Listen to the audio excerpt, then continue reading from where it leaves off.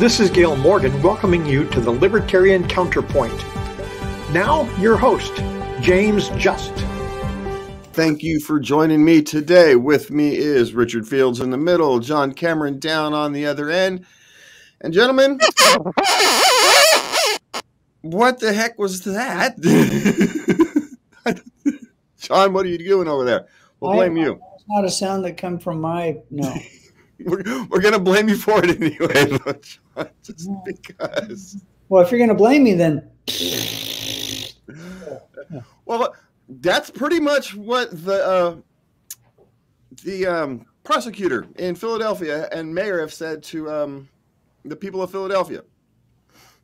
We talk about the politics of misinformation these days, but we have this story out of Philadelphia that the mayor and the prosecutor are essentially denying that there's this ongoing surge of violence and criminality going through the city. I think there's now a new record, 521 people, I think, was of murders, just murders in Philadelphia. And yet, like so many other politicians, we've talked about politicians who are denying the inflation. We now have politicians denying crime, the increase in crime. We saw AOC do it before. There was no smashing grabs. And now we have prosecutors who are claiming that there's no increase in violence in their cities. And it's become absurd. What do you think about that, Richard? Wow, I'm all over the place today. Well, it's interesting. There's for a long time there was I think a conservative or quasi-conservative guy that promulgated the broken window theory, and the broken window theory was that you prosecute minor crimes, broken windows, in the example, or public nuisance kind of crimes. The theory was that if you lock up the people that are doing minor crimes, you're also locking up the people who would also be doing major crimes or would progress to major crimes. That's pretty much been debunked, I think. And we have now a situation where we have so many laws on the books, both minor crime laws and obviously serious crime laws, that the cops are way too busy going after and prosecuting the minor crimes in many cases, and don't have the manpower or the time to actually go after real crime. So it's kind of a multi-headed hydra. We do have a lot of real crime going on, and the causes are various, including the social dislocations and cultural upside downness caused by the lockdowns in no small part. But we just got a really, really strange situation going on right now, where real serious crimes, whether it's murder or whether it's even shoplifting, is not prosecuted if it's under $900 or something like that in San Francisco and probably other jurisdictions. So it's just a very strange attitude that we have toward law and order right now. But we still have plenty of people to go after. People who are waiting across the Rio Grande, or who are doing very minor crimes like indulging in their favorite recreational drugs. Yeah, I think we, for the viewers' edification, we send around articles so that we can actually read about the stuff before we talk about it. And the article, I don't remember the source of it, was the former mayor was talking about it, and he listed that he said, I'm a black man from a black neighborhood, and we like the police as long as they treat us with respect. And he said the two things we want from policing is that we're treated with respect, and that we're not preyed upon because of the color of our skin. I'm paraphrasing him. And that was the first thing he listed. He listed two things. And the second thing is we want to be safe. We want to be safe to go to the store. We want to be safe to go to the park. We want to be safe in our neighborhood. So, the idea, all this defund the police thing, and, the idea that black people especially hate police is a complete regressive fallacy, what other people call progressives. And I'm not going to call them liberals because, they're not. It's the people who are making these policies typically went away to school and stayed in the dorm and got a degree and lived in an upper middle class or upper class home, and they didn't see crime. They weren't affected by crime. They didn't have people dealing, heroin on the street corner. They didn't have people breaking into their house when they went out for a meal. They weren't worried about their kids playing hoops and being shot by drive-bys. So, their window on crime is, or their window on the police is these police persecuting people of color.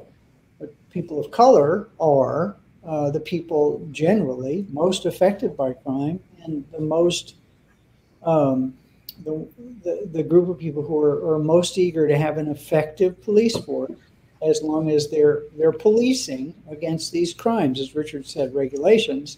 One of the things they don't want, based upon I forget the guy's name. Who is the VP candidate for the Libertarian Party? Mike Cohen.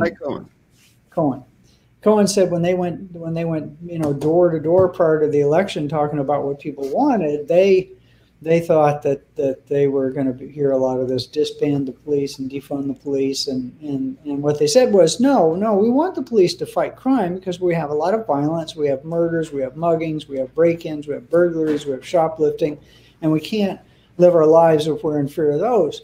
But what they're doing is prosecuting us trying to build our side hustle into a big business. Richard said, all these regulations that are keeping the black man down. I mean, they can't afford to go put themselves through contractor school or get licensed to be a mechanic. They can't, arrange bank financing to lease a building, so they have to start their operation in their house.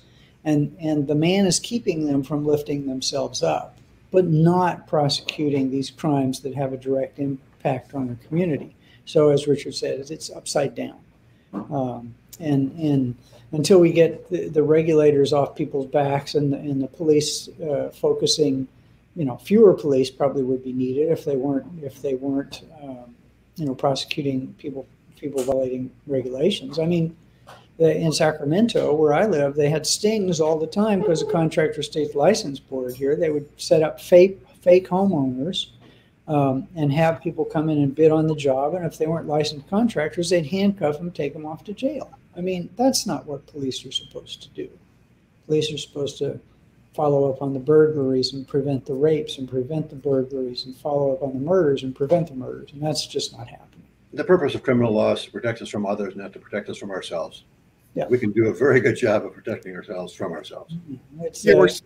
The political, I'm sorry, John, but the political class is so interested in social engineering nowadays that they've forgotten that their job is, isn't to engineer the future. It's their job is to take care of the issues that need to be dealt with right now. Like, can we make the sewers work? Can we make can we just do the basics? Can we make sure the potholes get filled up? Can we make sure the police are out there dealing with rapes and murders and not dealing with, is your grass too long? That's the kind of thing that we should be dealt with. Yeah. And it's becoming harder and harder to know what we can and cannot discuss. And if you can't discuss something, how can we trust it? And Twitter has now, suspended the account of, I forget his name. I'm blanking on the doctor who was part of the team that created the mRNA technology that the vaccines are based upon. I think. Dr. Robert Malone. Yeah. Robert Malone. Dr. Malone. Thank you, Richard. One of the inventors of the vaccine. Yeah. Yeah, the vaccine technology. It wasn't the actual vaccine, but the technology that the vaccine was based upon. So the mRNA technology, right? Right. He knows how it works. But how are we supposed to trust something? I mean, if we can't discuss it, how are we supposed to build trust in science, build trust in institutions, and build trust in vaccines if we're not allowed to discuss the various, goods, bads, and indifferences? If all we're allowed to discuss is what the government says we're allowed to discuss. Well, what we're doing is we're reverting back to the 70s and 80s and before. We had a golden age of free flow of information when the internet was new and unregulated, essentially. people on the internet did their own thing. Nobody was censoring what was said on the internet, whether it was Twitter or Facebook or YouTube or any other form of well, none of those things were around, but anyway, yeah. And prior to the advent of the internet, and we had essentially three major TV networks: ABC, NBC, CBS, and their cable affiliates, and two or three newspapers: the New York Times, Washington Post, maybe the LA Times, that essentially had monopoly control over what was said in the public square. And that monopoly control was dictated through winks and nudges and strong arm tactics, antitrust, threats of antitrust enforcement, that sort of thing, by the federal and to a lesser extent state governments. So prior to the internet being a thing, we had a soft censorship by the government.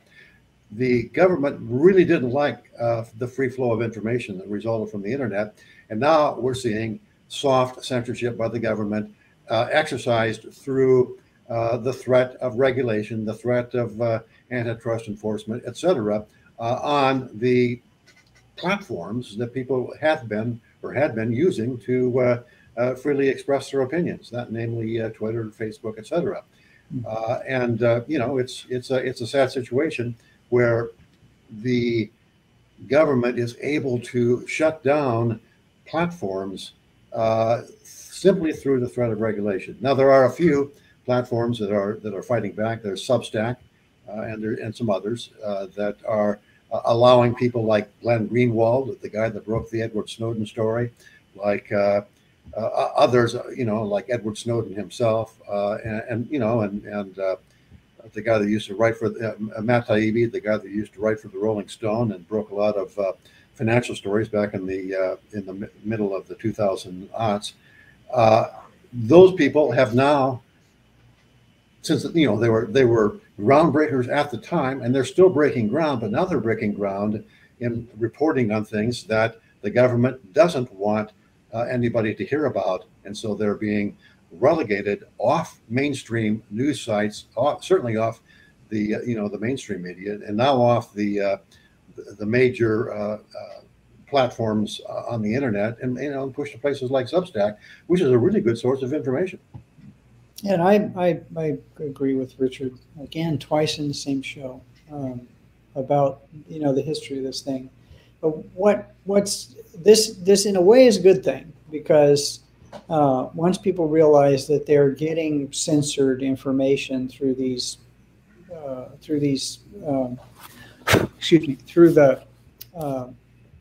Twitter and other places like that. And Twitter, when they blocked this guy from Twitter, because he had like 500,000 followers, and he's a very well respected scientist. They didn't tell him why they were doing it. They just did it. And there's some people who are suing Twitter, stating that they're a messenger service like the Postal Service, so they have to publish anything and they can't censor it. I disagree with that. It's a private company, they can do whatever they want. But the nice thing is that when private companies do whatever they want, and it stops them doing the mission that people use them for, which is the exchange of information and ideas, once they start editing that information, just like Google is doing with its search terms, then things like DuckDuckGo pop up. The market will provide an alternative. I haven't investigated Substack, but now I'm going to.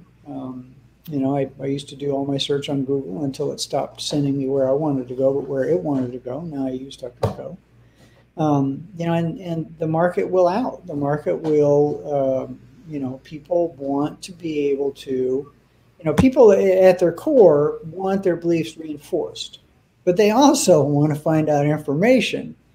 And if these sources aren't letting them find out that information, and they find another source that will, they're going to go to that source. So it's in kind of in a squirrely way, it's a good thing. Because some of these major players like Facebook, kids aren't using Facebook anymore. You can't delete your account, or they would be deleting your accounts. they're going other places. Unfortunately, some of them are owned by Facebook, but these things, competitors will come in and we'll have the ability to hear the truth and speak the truth. It'll happen. Yeah. Well, the issue is, I guess, is it really they're doing these things of their own free will? If Twitter is really doing this of their own free will, then it's kind of fine.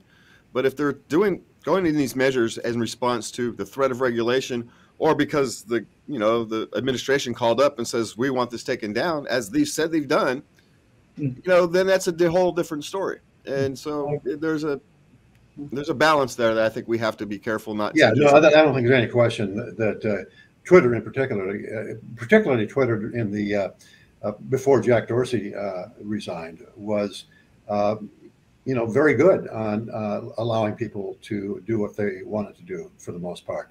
Facebook, not so much. Facebook has been a tool for the left since its inception, since it started to matter. But now that Dorsey's gone from Twitter, Twitter is following the same playbook as are the rest of the social media, which is if the government says jump, they say how high. And then a lot of the providers, the other providers of intellectual property and actually useful technology, Apple for one. I love Apple devices, but I'm quite upset about what they're doing in China. Basically they're kowtowing to the Chinese government in order to sell their goods in China. And I know they need to provide a profit to their shareholders, but man, at what cost, right? And speaking of what cost, the human costs of the Afghanistan war are kind of well known.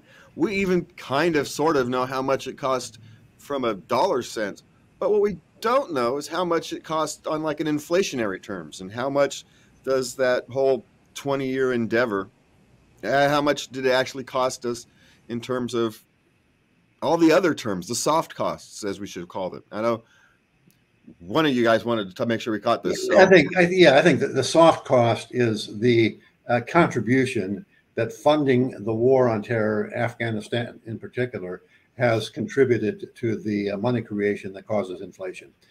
And inflation is simply another backdoor tax. It raises money by making you pay more for your post toasties. But it's you're not paying it directly to the government, but you're paying it indirectly to the government through more government borrowing, funding money created by the Fed, and like all wars, Vietnam War, even good wars, supposedly good wars like World War II, the real cost is never known until you've made the last payment to the last veteran that served in that war for their healthcare and PTSD and so on and so forth. So the cost of Afghanistan will probably be a multiple of what's being reported now in terms of guns and bombs. Yeah, and then I guess the dollar, we should throw around some dollar terms here. I think the quote unquote hard cost is estimated at, hard financial cost, $2 trillion. But if you factor in the fact that the powers that we let be are printing the money to pay for it, they're not in World War II. They sold bonds and borrowed money and paid it back. Heaven forbid. And it took years and years and years to do it, but they did it.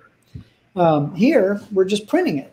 And that printing of that money causes inflation, as we all know. And once again, the people who are most hurt by inflation are underrepresented groups, people of color, new immigrants, people on the bottom end of the financial and social spectrum, because they don't have financial assets that are appreciating.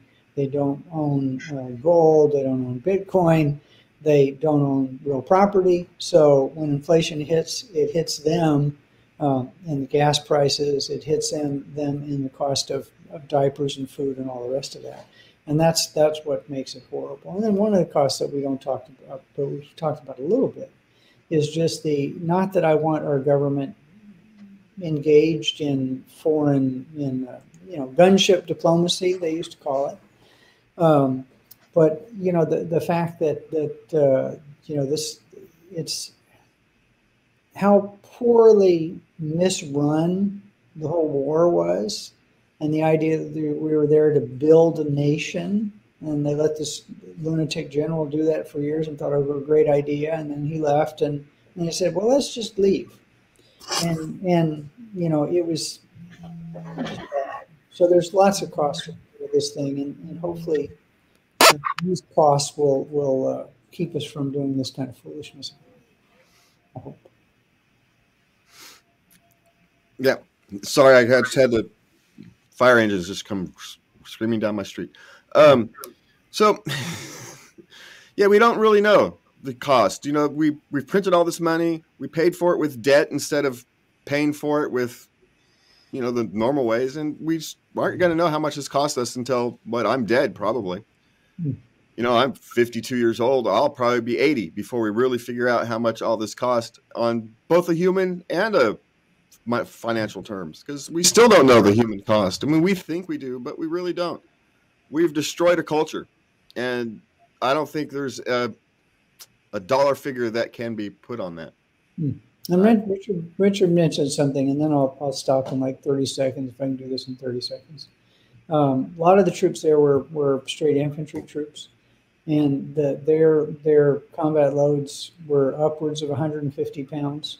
If you count what they carried on their back and their weapons and their ammunition and their body armor and all the rest of that stuff. And I read somewhere, I don't have it in front of me, so don't get mad at me, powers that be that be, if I'm misquoting this number, but over half of those people have back injuries. And not from getting shot, not from doing anything other than carrying way more weight up way steeper hills and down, which is even worse than the human body is designed to do, even if you're young and tough at altitude.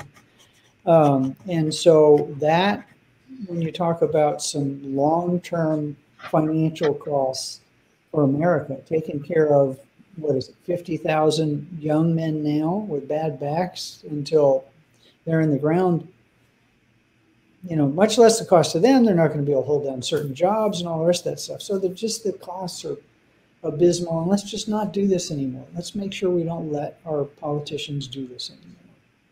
Good luck with that, with the war clouds gathering in Ukraine, China, Taiwan, elsewhere. Well, I think there'd be a quick way to fix it, and that is change the draft laws to where only women can serve in combat arms, and they would make sure that they're not sent. Well, no, only children of congressmen, I think, would be the better one. Or I think they'd send their own kids to war if their checks were going to be big enough. But speaking of big checks, California has entered into a zoning reform. Now, I'm personally kind of skeptical on California and these politicians' zoning reform, because the reforming, these are quite literally the same people who instituted these zoning problems are now fixing these zoning problems when they're state legislators.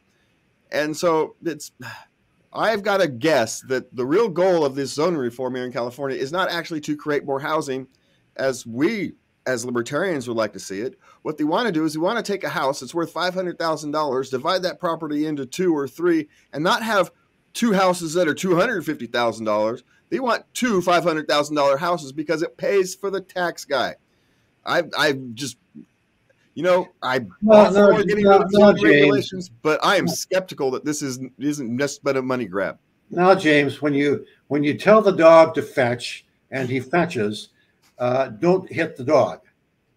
I'm just skeptical that they're doing this for the right reason. That's all. That's all I'm saying. These clowns made bad laws. Don't assume the bad motive that the other motive might be that they figured out, very late in the game that they made some bad laws, made some bad policy decisions, and have heard from their constituents in a loud enough volume that they're actually going to fix the problems that they've caused. That's the optimistic view. I realize it's the Pollyanna. Richard, where did you hide Richard? Where's the car? I think whenever Newsom and the Democratic legislators do a good thing, we might secretly believe that their motives are not good, but hey, they did a good thing, at least incrementally. Let's congratulate them, give them some attaboys, and say, do more of it. Yeah, I'd love to be look on the bright side on this one, Richard. But I'm sure after they push all these things through, they'll sneak in a little bill that says that you have to pay comparable wage, which means that all of these things have to be built with paying union labor, or only with stuff. And then the NIMBY stuff, not in my backyard. There's going to be so much resistance in the neighborhoods and the local town councils anyway. A lot of it will be sabotaged. But I think despite all that, some will trickle through. We'll get some more housing in California. I doubt very seriously if the 330,000 people who left California last year will look and see, oh, housing prices are now no longer triple anywhere else. They're only double. I'm going to move back. But, who knows? Maybe. Yeah, maybe I'm a little skeptical. but I follow the money. I'm following the money here, and I'm going, the only person that's going to, at least initially, is going to benefit from this is the tax collector. Now, maybe over time, maybe over the course of time, if we ever get politicians who will accept the fact that housing prices have to stabilize, you don't even necessarily have to decrease them. You can just stop them from growing at this insane rate that we've had here for the last, 20 years that our no growth policies have foisted upon us. We've had this no growth policy plus this love affair with ever increasing property values, and we're surprised that housing is unaffordable. You've got to wonder sometimes, do these people actually exist in the real world? We don't have to wonder that. They don't exist in the real world. They exist in the world of politics. And none of them, most of them, very, very few of them, some of the right-wing politicians have actually been engaged in business, as in real business, not monkey business of, being a lobbyist or an attorney or something like that, but actually run a farm or a factory or hired people or created jobs.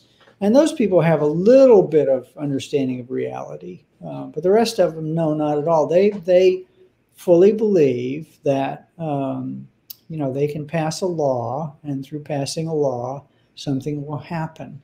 And it will be close to their stated reasoning. Or there will be no trade-offs, no so-called unintended consequences. Unintended. Many cases are intended from the get-go. Well, all unintended consequences are we are now out of time. Well, thank you, gentlemen, for being here. Thank you all for watching us. And please remember to love everybody. Sounds like a plan. Thank you. Reminded of that. I appreciate it. Thank you for watching the Libertarian Counterpoint. Listen each week in Sacramento on Comcast Channel 17 for Knuckleheads of Liberty on Monday at 5:30 p.m. and the Libertarian Counterpoint show on Thursday at 8 p.m. Also on YouTube, Facebook, and podcasts everywhere. Please visit us at http://www.libertariancounterpoint.com. We invite you to come again next week for the Libertarian Counterpoint Productions.